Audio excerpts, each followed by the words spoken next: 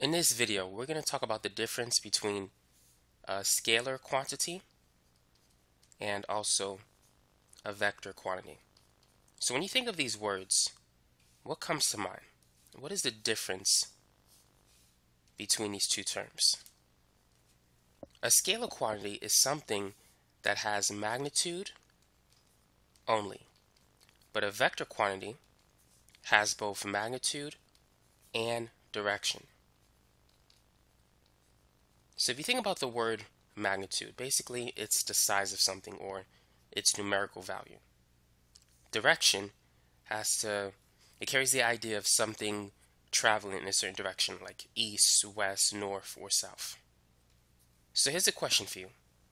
Distance, is it a scalar quantity or is it a vector quantity? So think about it. Distance is a scalar quantity. If a car travels, let's say 5 miles, you don't know in what direction it's going. So that would represent distance.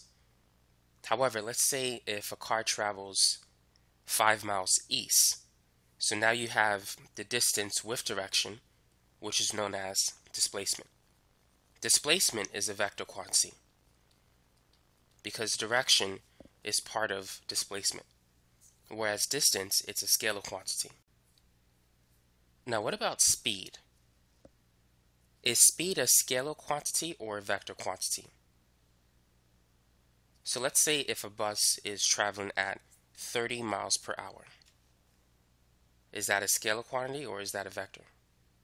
Well, we don't have direction, so it's a scalar quantity. Now let's say if the car is moving at 40 miles per hour north. Now we have speed with direction. That is known as velocity. So velocity is a vector, but speed is a scalar quantity. So velocity, we describe it as, let's say, 30 miles per hour east. The 30 miles per hour, that is the magnitude. That's how fast it's moving. It's the numerical value. The direction part of the vector is east. So you got to have those two parts, magnitude and direction, for a quantity to be a vector. If an object is simply traveling at 30 miles per hour with no direction, then we only have magnitude only, which makes it a scalar quantity, not a vector quantity. So if you can apply direction to something, that makes it a vector. If direction cannot be applied to it, then it's a scalar quantity. So here's another example, force. Is force a vector quantity or is it a scalar quantity?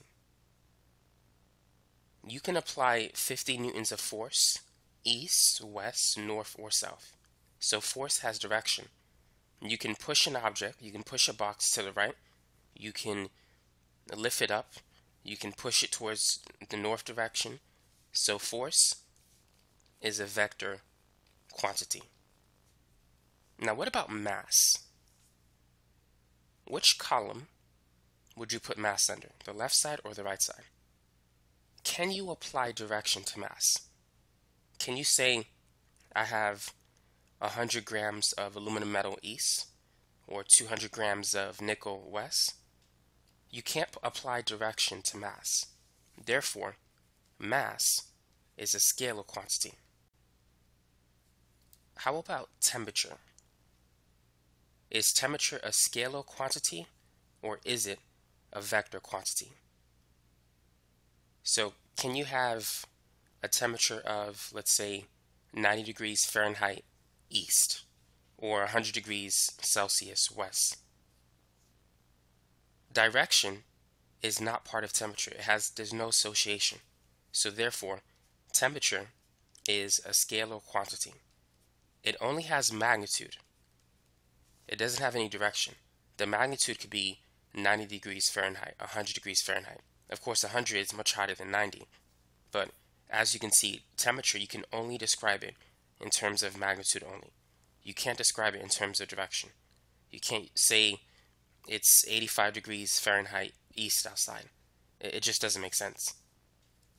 Now, what about acceleration? Is acceleration a scalar quantity or is that a vector quantity? Acceleration is a vector quantity. Acceleration tells you how fast your velocity is changing with respect to time. So if you're driving a car has a greater acceleration than a truck. Both a car and a truck can go from 0 to 60 miles per hour, but a car can get to that speed a lot faster than a truck. So a car has more acceleration. Now you can accelerate towards the east, towards the west, north, or south. So direction can be applied to acceleration, which makes acceleration a vector quantity. Now what about volume? Would you describe volume as being scalar or a vector? Can you have 50 liters of water east or 2 gallons of milk west? Direction cannot be applied to volume, so volume is a scalar quantity. So now you know how to distinguish if something is a scalar or a vector quantity. The key is to focus on direction, because both scalar and vector quantities have magnitude, but only vector quantities have direction. So if direction can be applied to something, then that something is a vector. Now, there are different ways to describe a vector. You could say that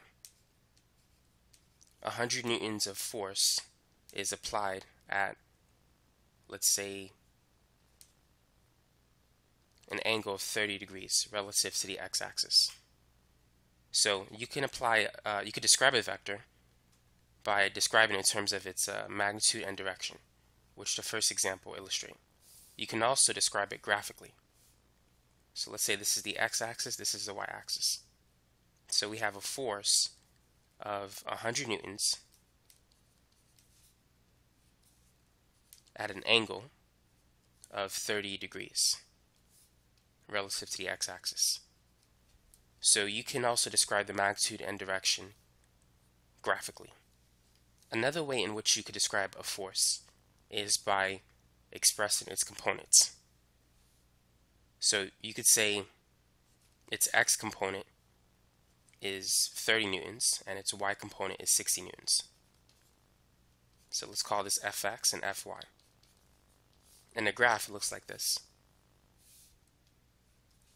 So let's say the red line is fx, it's 30, and the blue line is fy, which is 60. So it's twice as long. But because both are positive, they're both in quadrant 1. So this is f. The hypotenuse of the right triangle is the actual vector, and this is f of x. It's the x component of f, and this is fy, the y component.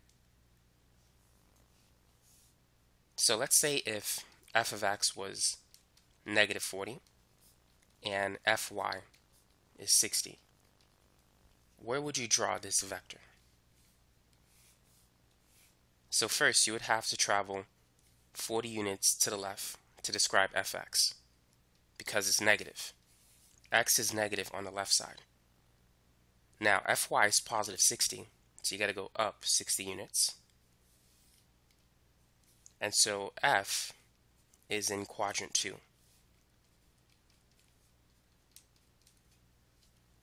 So if you know the components, you can describe the vector. Let's say if f is 200 newtons, but at an angle of 225 degrees. So if you have to graph it, this is 0, 90, 180, and 270.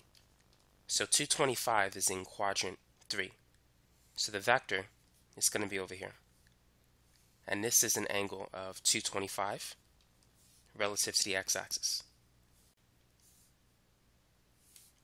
When dealing with vectors, you might find these equations useful. So the hypotenuse is the actual vector, f. This is f of x, f of y, and the angle theta.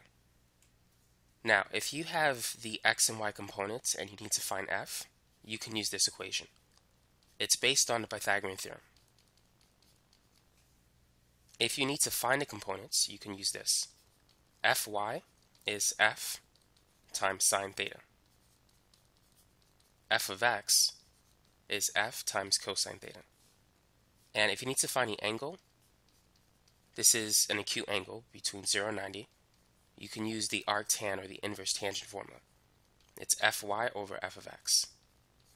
And if I was you, just make f of x and f of y positive, and this will give you the reference angle, or the angle between 0 and 90 that's within this triangle. And then you can always adjust the angle based on what quadrant it should be located in. But these four equations can help you to find missing quantities associated with vectors. So that's it for this video. Thanks for watching, and have a great day.